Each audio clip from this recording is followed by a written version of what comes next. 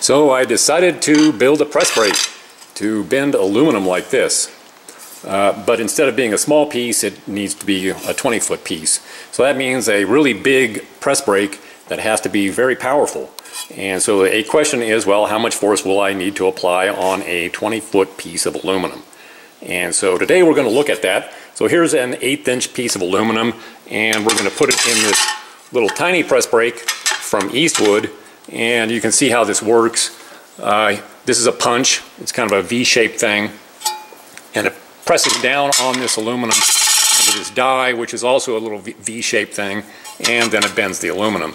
And the amount of force required to bend the aluminum is related to the thickness of the aluminum and the width of this die. The wider that is, the easier it is to bend. So that's what we're going to use to bend this, and it's driven by this 12-ton hydraulic bottle jack that's part of this Harbor Freight 12-ton shop press.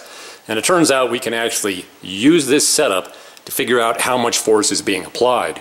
A bottle jack is basically just a leverage machine, and when I move this handle, it turns out this handle moves up and down 18 inches.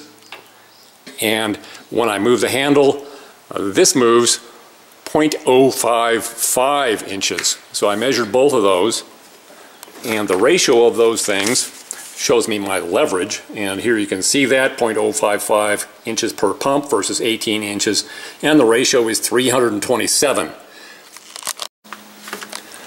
So that implies approximately that if I press down with 1 pound of force here, there's 327 pounds of force going to be generated here. So all I need to do is take some weights like this and dangle them from this handle and see how much of those weights are required to bend this aluminum. So that's what we're going to do. Also, it might be worthwhile just looking at this bottle jack to see what a bottle jack actually is. And it turns out this part is a tank, and it's a tank that holds oil. And you can see back here, that's a plug. You know, it looks like something else, but that's all it is. It's just a plug, and if you pull that out, you'll find that there's oil in this tank. So this is a tank, and inside the tank, there's this ram. And this thing is just a pump that pumps oil from the tank into the ram. So they could have built this as a two-piece thing, where you have the ram here, the pump, and then a tank sitting off to the side, but it's just easier to put it all into one convenient little bottle. And so that's really what a bottle jack is. Okay, so here you can see we got this aluminum is just pinched in there. It's just starting to bend. And out here's the handle, and we have this now familiar coat hanger holding 5 pounds of weight. And so the 5 pounds of weight isn't quite enough to get this to bend. So we'll hang another 2.5 on here and see what happens. Oh, that does it easily. Okay, so 7.5 pounds was enough to get that to go. And so you take the 7.5 pounds times 327, and that's the most force that was being applied on the aluminum. So let's keep bending this a few more times, because right now the aluminum is still probably in an elastic deformation mode, so it's just going to snap back. So it's going to get a little bit harder to bend as it bends further. So we got to bend it a little bit more before we figure out what the maximum is. So we pumped it a few more times, and now you can see, yeah, it's really starting to bend in there. So where are we? Here we've got 7.5 pounds hanging off here, and it's not moving. So we'll try add another 2.5 pounds and see what happens. Oh, and there it goes. Okay, so that was easy. So we're 7.5 pounds still. It's really not getting much worse than that. Here we are from a different angle. You can see what's happening. I've got the 10 pounds here, and let go, and yeah, it drops. So it's taking 10 pounds, 10 pounds. You can see it's really starting to bend there. You know, so it's more like 8 pounds. 8 pounds gets it to go. Keeps going. You can see over here, yeah, it's bent quite a bit.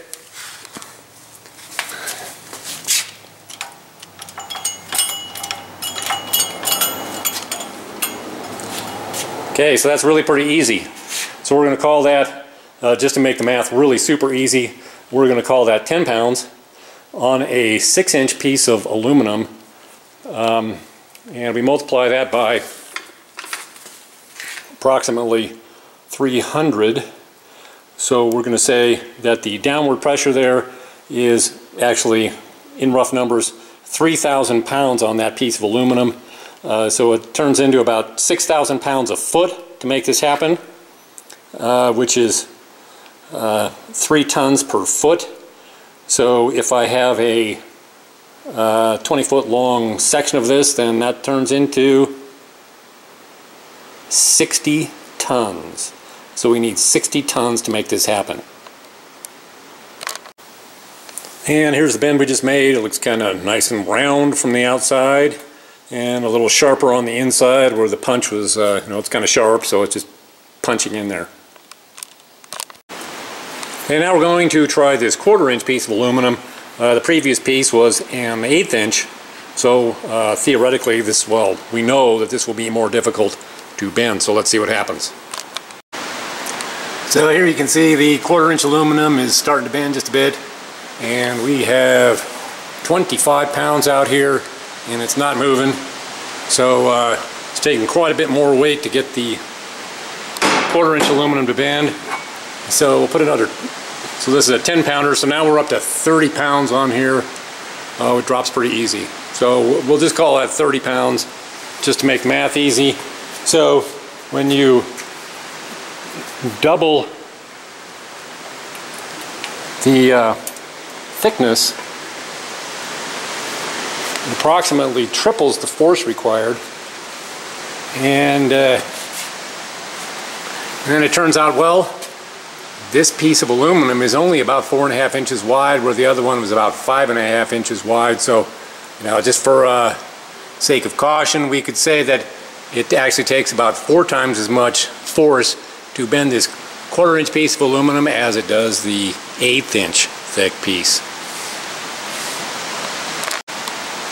So these are all kind of rough numbers, but online I found a calculator that AccuPress has, and I just plugged in the numbers, and they said 3 tons per foot for the 1/8 inch, which is what we calculated here, and then they've got 13 tons per foot for the 1/4 inch, and so I'm saying 12 tons, and they say 13. So actually this is pretty close. I'm coming out to about what they say the force will be required, and AccuPress is a press brake manufacturer, so they probably know what they're talking about.